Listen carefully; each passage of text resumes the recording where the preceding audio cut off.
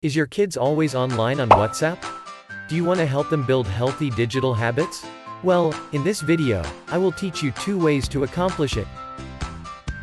The easiest way is to use WhatsApp Web to read your kids' WhatsApp messages. But to use this method, you need to have physical access to your kid's phone. First, search and open WhatsApp Web. Then launch your kids' WhatsApp. Go to Menu, Link Devices. Link a device. Next you should use the phone to scan the QR code on WhatsApp Web. Now you can check your kids' WhatsApp messages. But in this way, there will be a constant notification on your child's phone. So in order not to be discovered, you need to log out after each viewing. Do you want to see your child's WhatsApp messages in real time? I recommend Kidsguard for WhatsApp to help you. It allows parents to view all WhatsApp messages.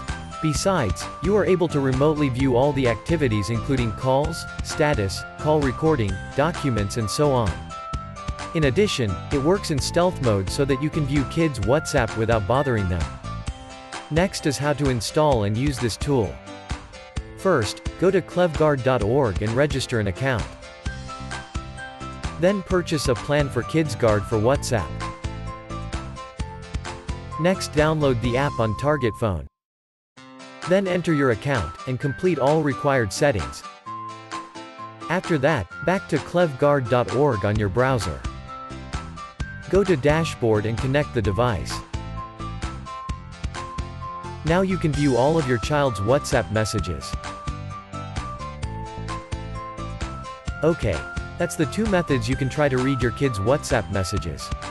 If you find this video helpful, subscribe, give a like and leave a comment, that means a lot.